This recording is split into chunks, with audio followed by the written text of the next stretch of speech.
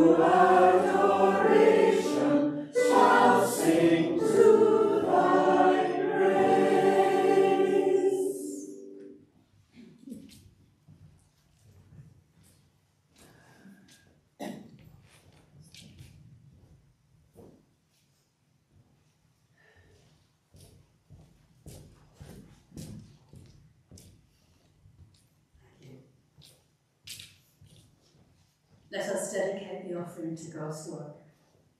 God of all goodness, accept the gifts we bring. Use them and us for your glory and the work of your church. Through Jesus Christ, our Lord. Amen.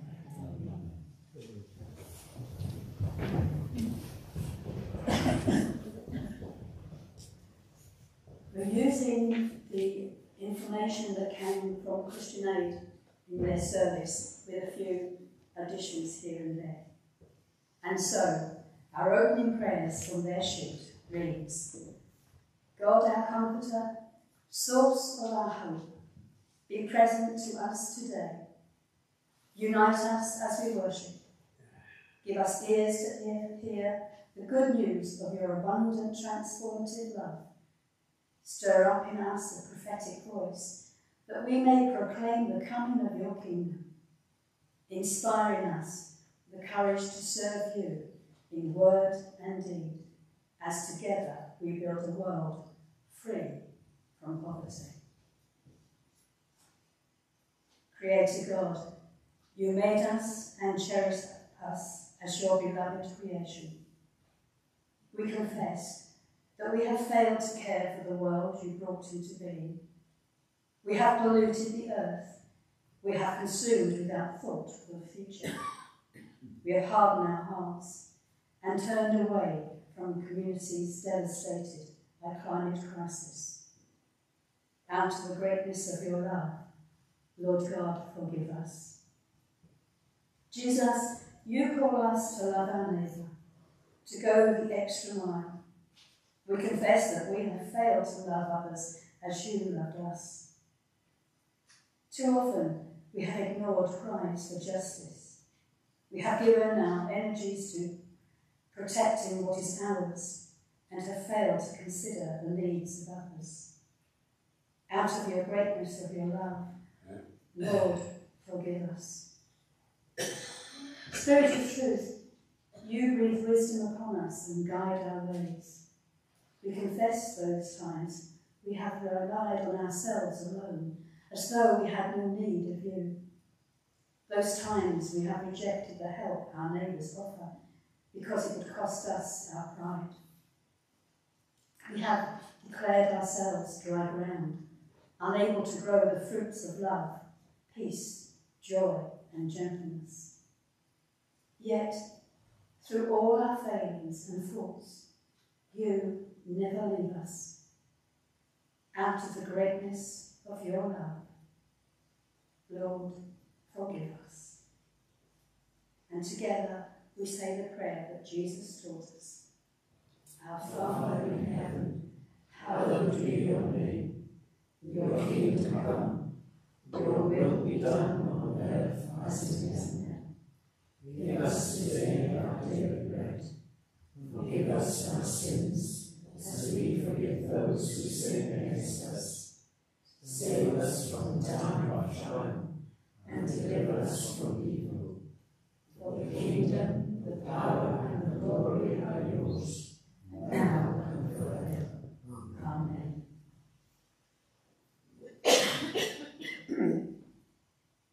Today is the first of 7 days when we raise the profile of Christian Aid and its fundraising activities. And so we will view a film of A-League's life in Makaba province, Burundi. Many families in Burundi struggle daily to meet their basic needs. Food and land are in short supply. Healthcare is out of reach for many. The cost of living is soaring. Livelihoods are under threat by droughts, floods, and landslides. People are pushed to the brink of survival. My name is Nibogora Alim. I am 35 years old. My favorite people in the whole world are my 3 sons. I enjoy a lot being with my family. We like traditions and we have a fixed time for praying. It is an opportunity to talk to God because we're still alive thanks to God's grace. We have gone through hardships because I was very poor as I was stuck inside a box.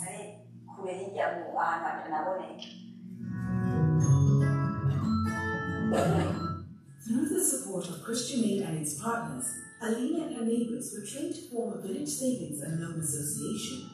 They each paid in a small amount to build up a group fund and can loan to fund income-generating activities.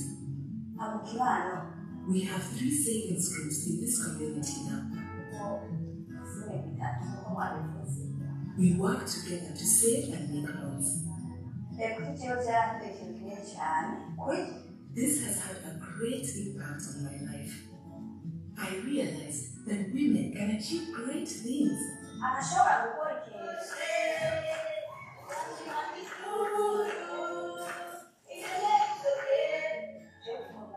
I raise my children alone and bring them up well. Nobody is going hungry. I managed to buy goats, which helped me a lot, and I bought a bicycle.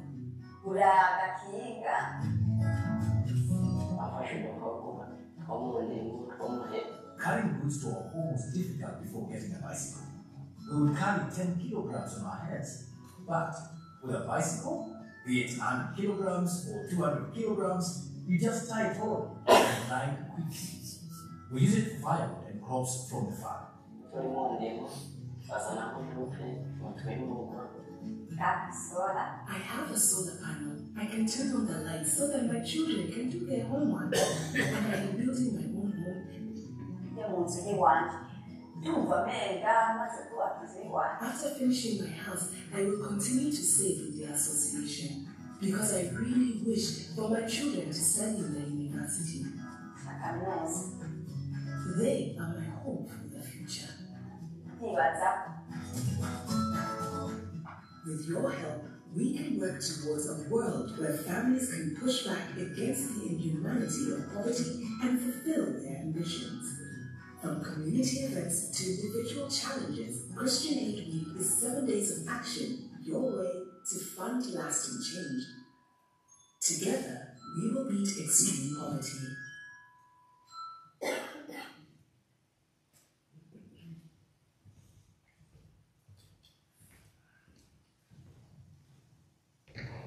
She's an amazing woman. She had her first child when she was 14, a husband who beat her, brought in a second wife who then pushed out the first wife. She was on the streets looking for somewhere to rest, somewhere to get food, and it was going to a 3-day conference put on by Christian Aid and its partners that showed her a way of moving forward, and that's the result. An amazing woman. She now has her 3 children living with her, which is the biggest thing in her life. It's wonderful.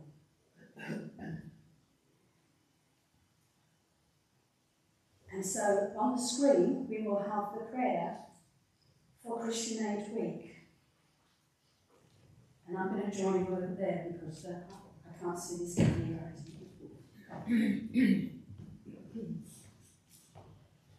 Loving God, help us to hear the voices of those enduring extreme poverty. It is hard to listen to stories of pain. Show us how compassion for others can bring healing and fullness of life for all. Help us to understand that we are one through your love, for every human being is loved by you beyond measure. Loving God, you call us to build your kingdom of justice, mercy, and truth. It isn't a task for the faint-hearted. When we lose our sense of purpose, fill us with faith.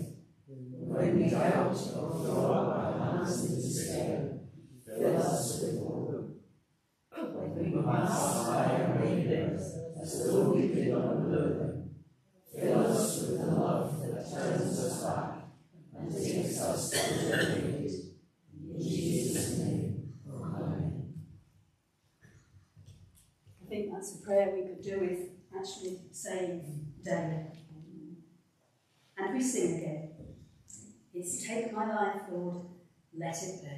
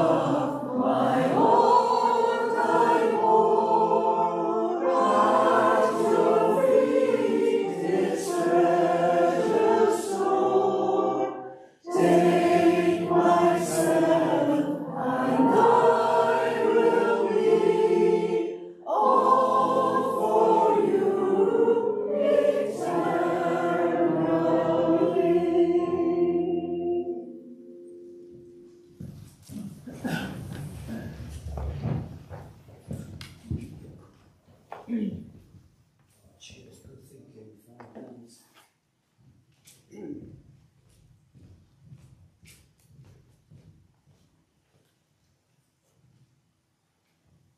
The Old Testament reading this morning is to be found on page 538 of the Good News Bible. It's Psalm 1. True happiness.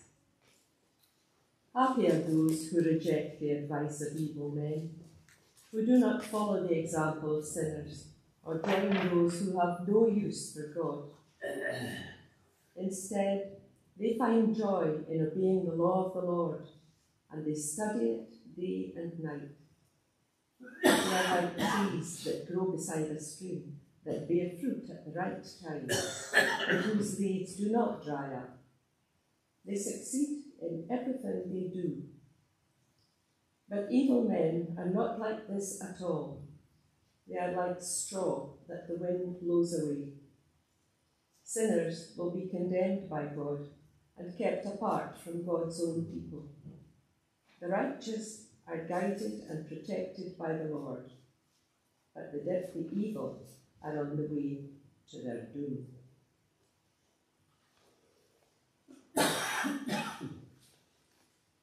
The New Testament reading is from the book of John.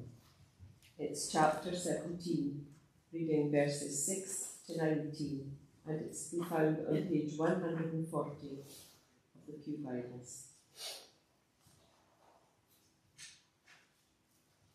Jesus is speaking, and it's in Gethsemane. I have made you known to those you gave me out of the world. They belong to you, and you gave them to me. They have obeyed your word, and now they know that everything you gave me comes from you. I gave them the message that you gave me, and they received it. They know that it is true, that I came from you, and they believe that you sent me. I pray for them. I do not pray for the world, but for those you gave me, for they belong to you. All I have is yours, and all you have is mine, and my glory is shown through them. And now I am coming to you. I am no longer in the world, but they are in the world. Holy Father, keep them safe by the power of your name, the name you gave me, so that they may be one just as you and I are one. While I was with them, I kept them safe by the power of your name, the name you gave me. I protected them, and not one of them was lost, except the man who was bound to be lost, so that the scripture might come true. And now I am coming to you, and I say these things in the world, so that they might have my joy in their hearts in all its fullness. I gave them your message, and the world hated them, because they do not belong to the world, just as I do not belong to the world. I do not ask you to take them out of the world, but I do ask you to keep them safe from the evil one. Just as I do not belong to the world, they do not belong to the world. Dedicate them to yourself by means of truth. Your word is truth. I sent them into the world, just as you sent me into the world. And for their sake, I dedicate myself to you, in order that they too may be truly dedicated to you. Thank you, Emma.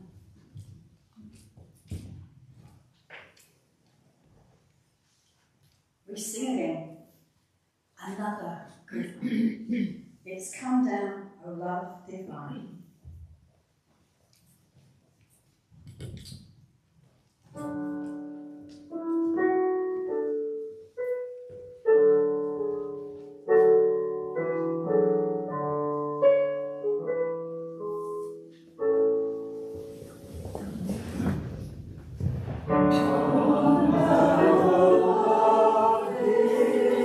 With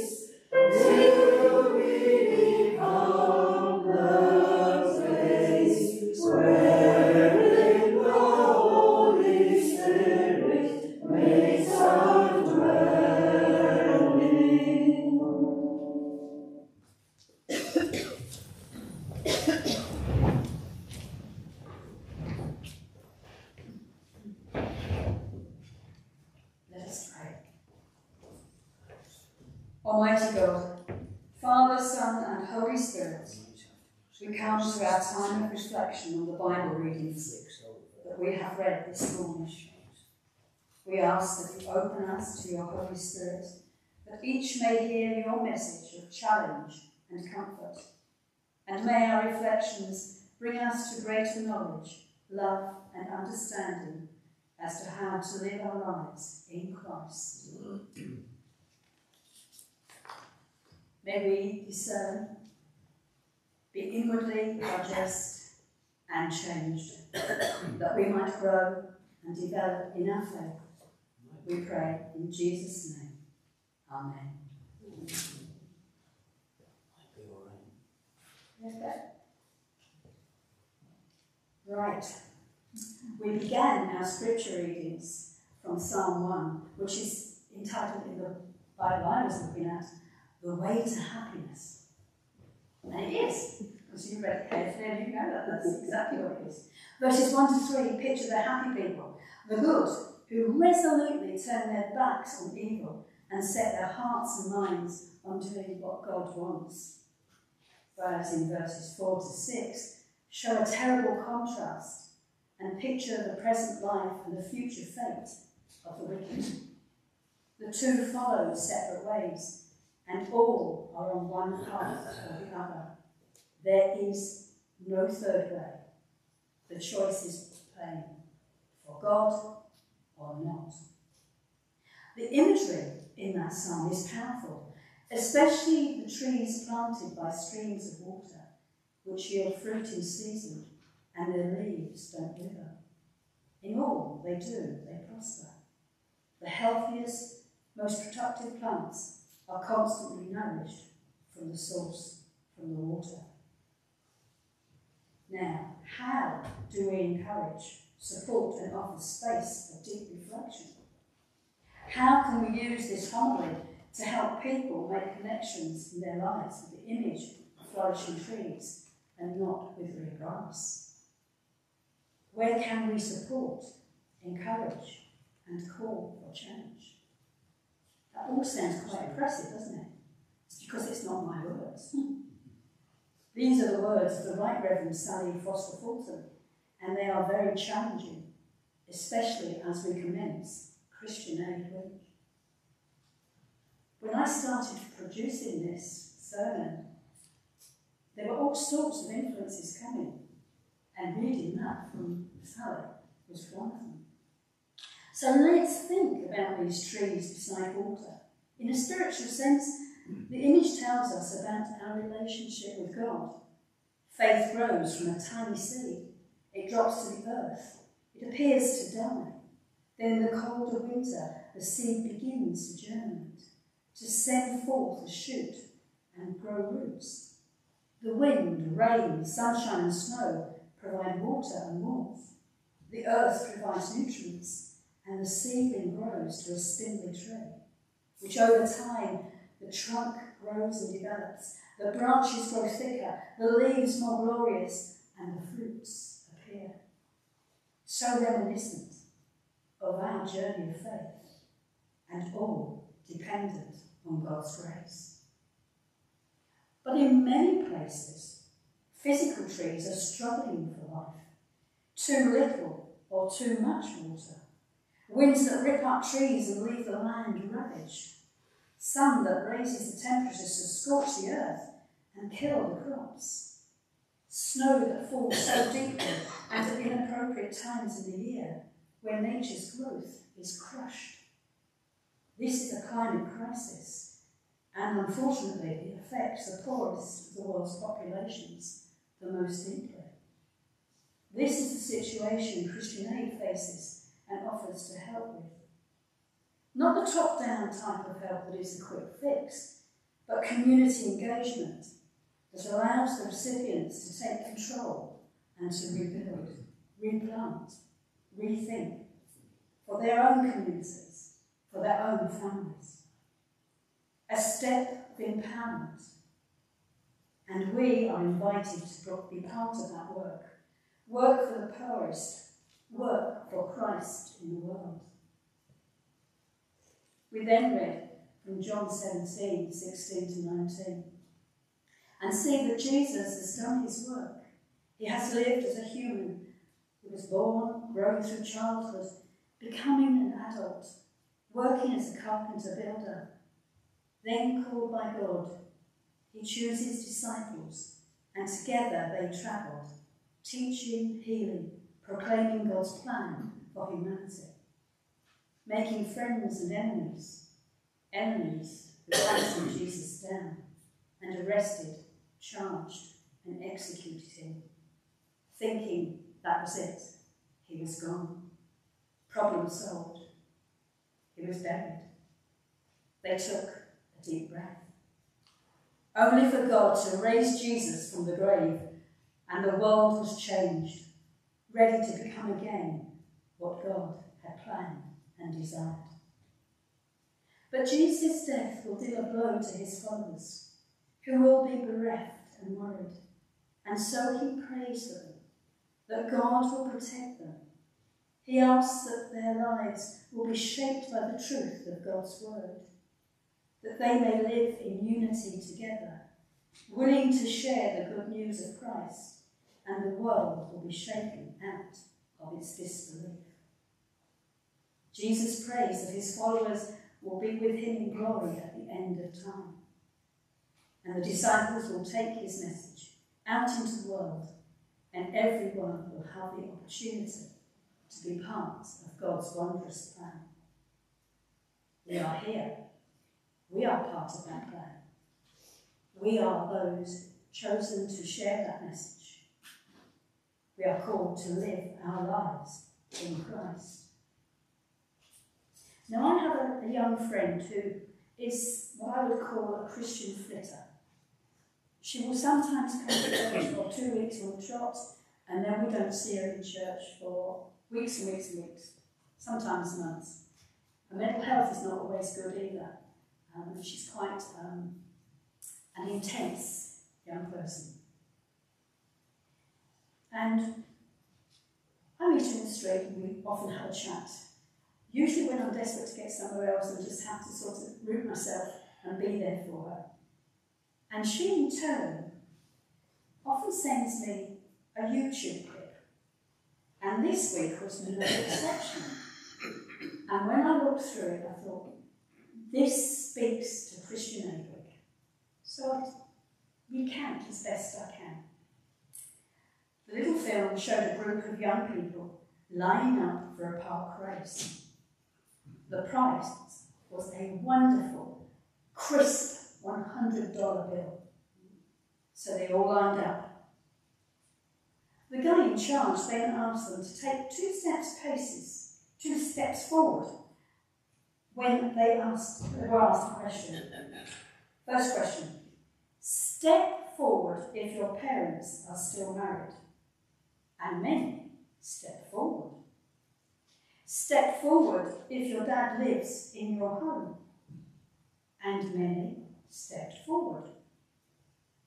Step forward if you can afford to go to college. And many did. But some had not moved at all and were being left far behind. And the guy continued. Step forward if you have never needed to contribute to the family budget. And some did. When he came to the end of his questions, he asked those at the front to turn round and see where the other young people were. And there were some far away who had not been able to move a single step.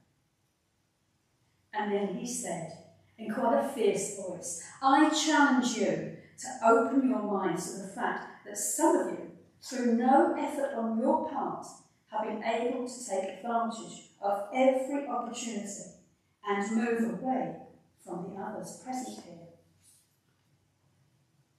Those at the back, through no fault of their own, have to work as well as attend school. Many are black and come from housing projects. But if they had the opportunities, the life breaks of those at the front of this group, they surely would be in the running for that $100 prize. And the race started. And I sat and watched my screen, cheering the black kids on from the back. But of course, they couldn't catch up. They were too far to go. It struck me that this is what Christian Aid Week is all about. And this is the text which those kids had displayed at the end of that film. It's from 1 John 3, 17 to 19.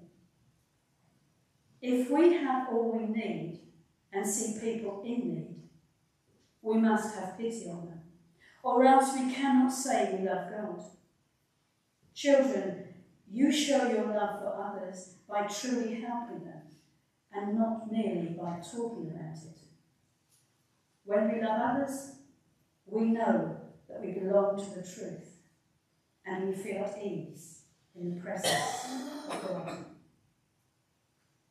In a world which is broken, may we as Christians find God's way of helping the world to be restored, re-engaged, and resurrected as our Lord was resurrected. And now he lives and reigns with God our Father and the Holy Spirit in heaven and on earth, in our hearts and in our churches. Thanks be to God. Amen. We sing again, Beauty for Brokenness.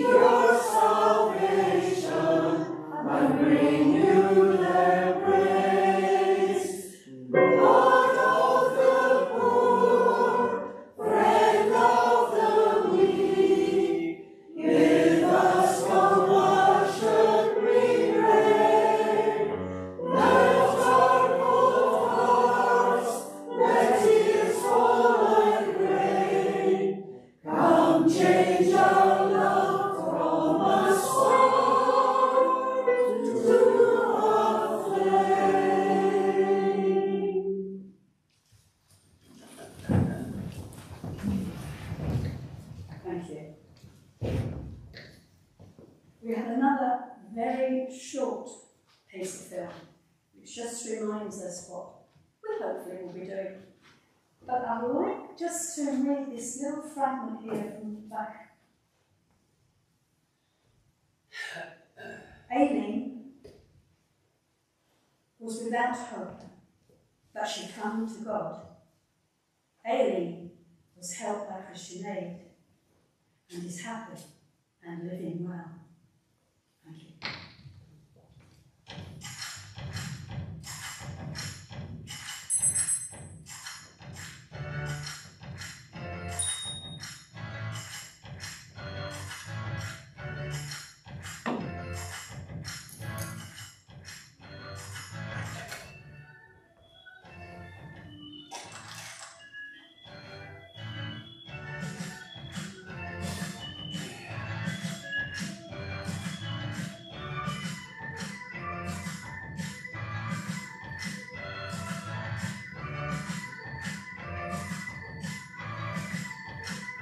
All of us can power hundreds of community-led projects across the world all year round to create lasting change. Like here in Burundi, where with your support, families are changing their own futures. Together, this is how we'll beat extreme poverty. This Christian Aid Week, what will you do? Search Christian Aid Week today.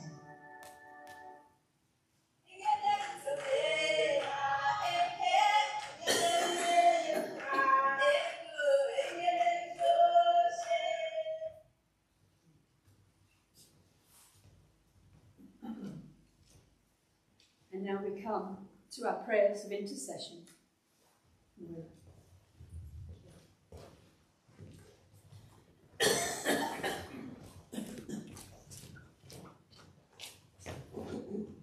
Give thanks to the Lord, for he is good, and his love endures forever. Our Father, we are thankful for your love that somehow changes us, somehow turns us upside down, and yet in the process makes us more fully ourselves. Lord, we offer you our gratitude for all who have shown us tenderness, care and compassion, for those who have seen us through troubled times and have brought us hope. We pray for those we love and for those that we have not loved.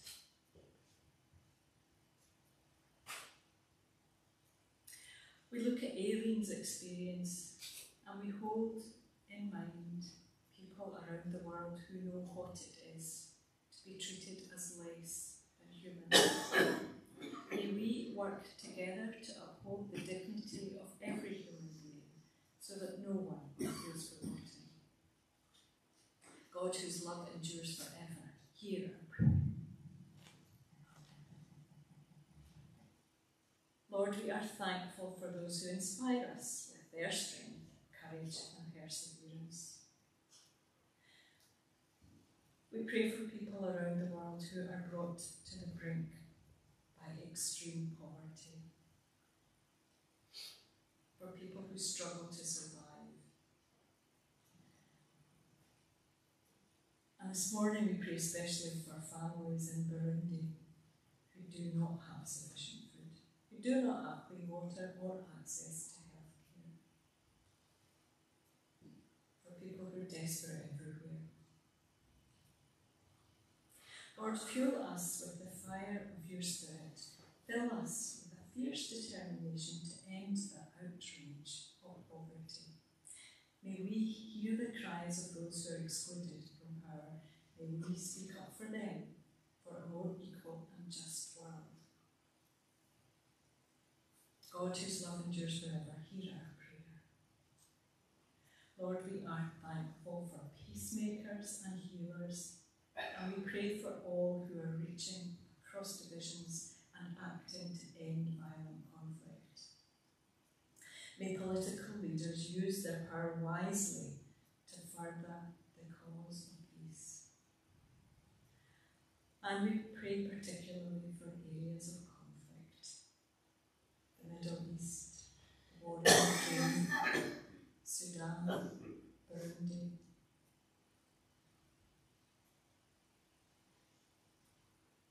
We remember these places with sorrow and the lives lost, the lives destroyed by conflict. God, whose love endures forever, hear our prayer. Lord, we are thankful for love in action and give thanks for the cake bakers, the runners and the envelope collectors.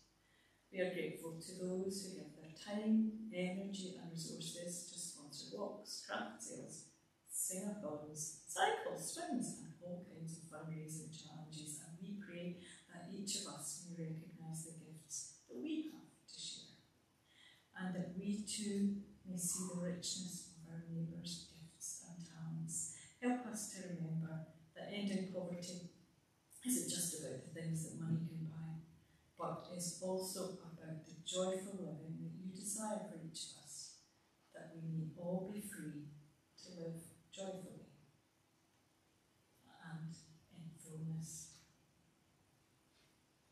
God, whose love endures forever, hear our prayer. Our Father, we are thankful that you offer us comfort in our sorrows. Make us open to receive that comfort. We give thanks that when everything else around us seems to crumble, you promise us that your love will remain solid and steadfast.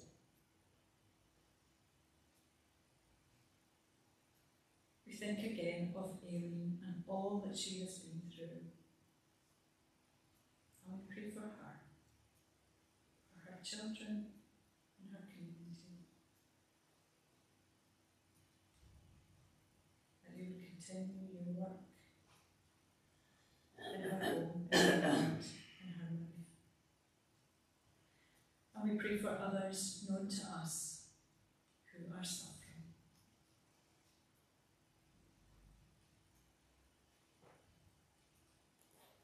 We pray for those who have lost someone that they love, especially those whose grief is very new. Lord, may we all know your peace. Thank you for loving us.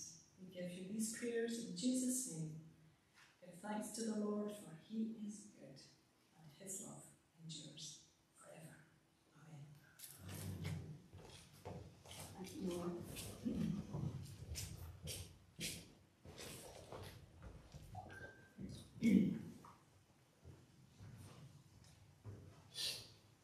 We sing again. We sing a love that sets all people free.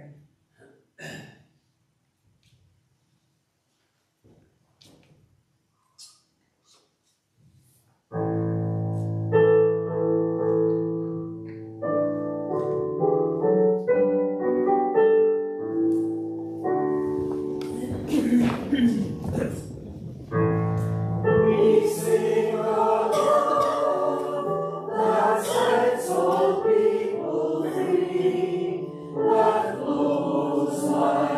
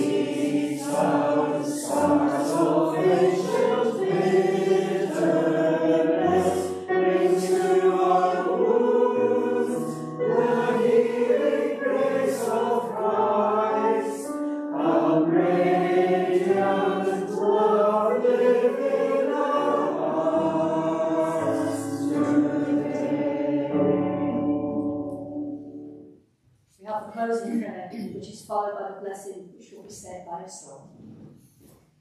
God, Father, Son, and Holy Spirit, you have abundantly blessed us. Your mercy knows no bounds.